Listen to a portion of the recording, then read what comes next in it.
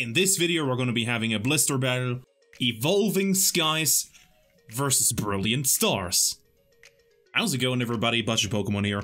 And as I said in the intro, in this video we're going to be having a blister battle, Evolving Skies versus Brilliant Stars. I also have 2 more boosters for each, which I'm going to be adding into the mix. So we have like 8 boosters on each side. But before we can get this started, I have to get these booster packs and the promo cards out of here. So let me just do that and then I'll be right back. Okay, so here we have the packs. As I've said in the beginning, I have 2 more for each. So we have 8 on each side.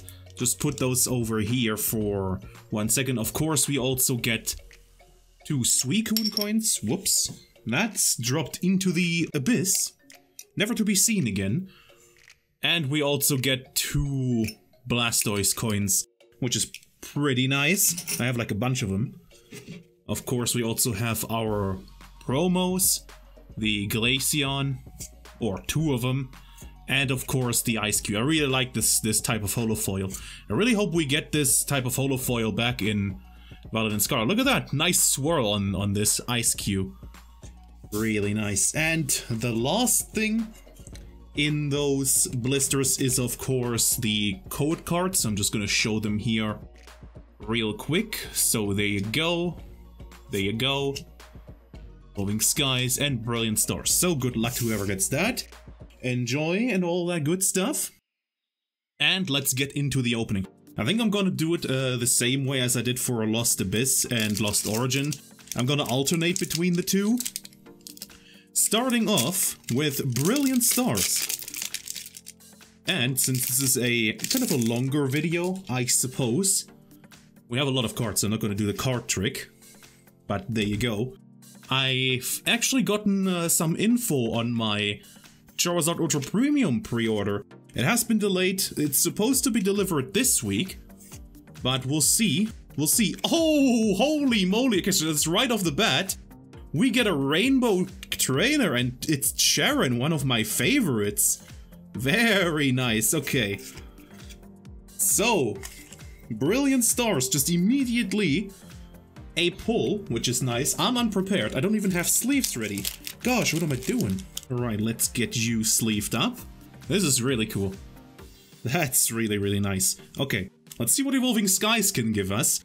The Umbreon VMAX, you know, the one that reaching for the moon, the one everybody wants, that has now passed the threshold of 500 USD over on TCG Player, which is, that's just insane.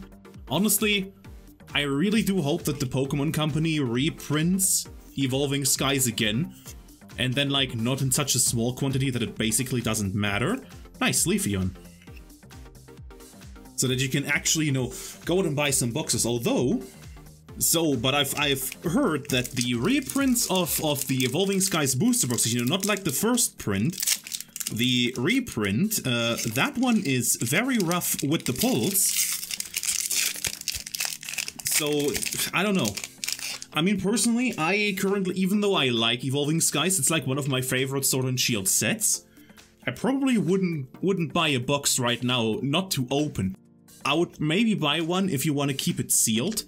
I think that's your best bet. But, you know, to just like buy one to open, I really wouldn't advise. It's nice. A Torterra. Gonna put that there as well. Really nice pull to start it off. Let's see what else we can do here. Evolving Skies, still lacking behind a bit in terms of the pulls. Maybe we can get something big. I mean, anything. If we get something really big out of Evolving Skies, that just means it wins. So this is kind of interesting. But so far, Brilliant Stars is in the lead. As we pull nothing in that pack, but that's about to be expected with that many cards. So yeah, Charizard Premium, Ultra Premium Collection. Haven't heard anything about the shipping date, although I have received an update. It is supposed to be shipped this week as opposed to last week. Had a bit of a delay, but, well, they basically said it's promised that they will fulfill the order. I don't know if I can believe that or not, but I guess we'll see. I guess we shall see. Nice, a reverse boss's orders and a light part. So for a pretty slow, well, an explosive start, but now it's kind of slowing down with the pulls. Let's see. Honestly, the card, I mean, I still need all the evolutions from Evolving Skies, but the card I would want most out of here would probably be the Rayquaza VMAX. Rayquaza is one of my favorites, so that would be absolutely amazing to pull that card. But you know, you can't force it. Nice Emolga, Zoroark, and a Seismitoad. Really, it's staying true to the name it's like being called, Evolving Cries. Maybe just don't open Evolving Cries, save yourself the trouble. Just open Brilliant Stars instead. As is now very evident, if we pull something else that basically cements it.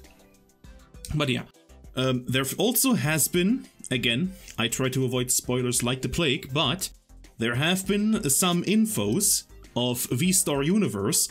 It has been officially revealed, which is really nice. And even though I tried to avoid it, I couldn't.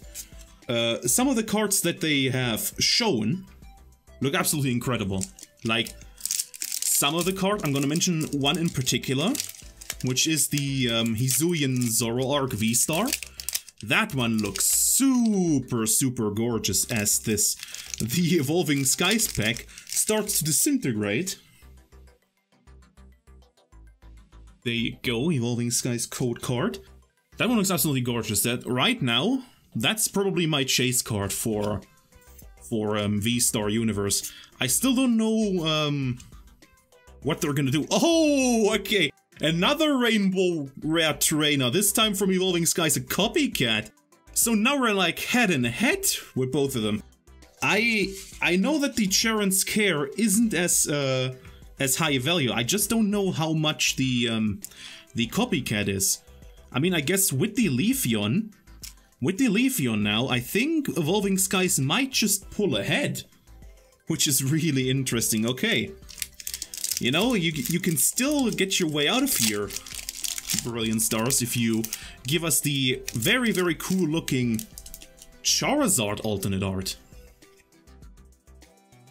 2 Rainbow Rare Trainers, who would have thought? I mean, I can only pull trainers, it looks like, because the whatchamacallit, the Paradigm Trigger opening, if you haven't seen that already, go check it out. It was a really amazing opening, and I've pulled a full art trainer in that one as well. Which, you know, kind of proves the point that I cannot pull Japanese alternate arts. But I was really happy, because that not only is that the full art trainer that I've pulled in that opening really cool, it's also one of the better ones that you can pull in there, so that's very nice. Let's see, Lotad, Teddiursa, Nickit, Dwebble, Cutiefly, and a non-holographic Milotic. So, well, at least we've gotten one pull so far. We've still got a few packs left to go. We'll see what else is in here. We'll see what else. 3 packs left for each side. Maybe, dude. What if, hear me out, what if we pull an alternate art in both Evolving Skies and Brilliant Stars? That would be kind of crazy. It would be kind of crazy. Pretty unlikely, but crazy. So yeah, V-Star Universe set to release December 2nd in Japan. Nice Kingler for Brilliant Stars. That adds a bit of value. Right now I think it comes down to whichever of these trainers is worth a bit more for this battle. I'll probably order it or pre-order it on the same site as that I used for my Paradigm Trigger opening, or my Paradigm Trigger booster box, sorry. Because not only did they ship very fast, it was also really easy. Well, ordering something online, it's easy, and guess what? But the price was good as well, so I might use them again. I only used Card Market for like pre-ordering stuff so far, but I think for like Japanese products in particular, I think it's much better to just use a site that specifies on that. You know, that like specializes, not specifies, that specializes in that sort of stuff. And Paradigm Trigger is still being scalped a little bit here, because of course everybody wants to pull that Lugia V alternate art. As for me, I'm done with Paradigm Trigger. I had a really nice pull, and I'm not going to push my luck trying to pull a few more cards, because there's no point really. I was happy with my opening. Okay, there we go. Jeez Louise, that took forever. There is the code card for Evolving Skies. Let's see. Corvana, Dwebble, Mareep, Drowsy, as I pull away a Scraggy, Lucky Ice Pop, and a Wishy-Washy. Okay, nothing in this one. Although, we haven't pulled a Trainer Gallery card from Brilliant Stars yet. Which I'm pretty sure Brilliant Stars has, unless I'm mixing something up. I'm pretty sure Brilliant Stars also has the Trainer Gallery cards. Some of them, at least. I'm pretty sure, so we haven't pulled any of those. See if we can do that as I pull the code card up. And for the last pack, we're going to do our pack trick. Which is kind of throwing me off here, but you know.